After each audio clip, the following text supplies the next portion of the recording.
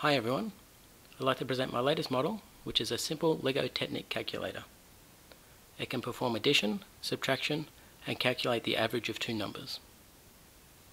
On the left we have two sliders that I can move back and forward, and their values are represented by the red lift arms. For example, I have the number 2 plus the number 4 equals the number 6. The average of 2 and 4 is represented by the yellow lift arm. In this case, it's the value 3. I can lock the number 6 in place and move the sliders, and at all times these will add up to the value of 6.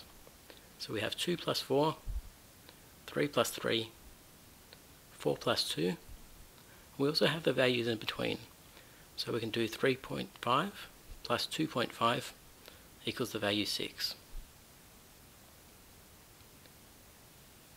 If I want to do subtraction, I can set the value that I want in the middle to say 5 minus 4 equals 1. I can also lock that value in place. Then I can move the sliders so we can see all the values.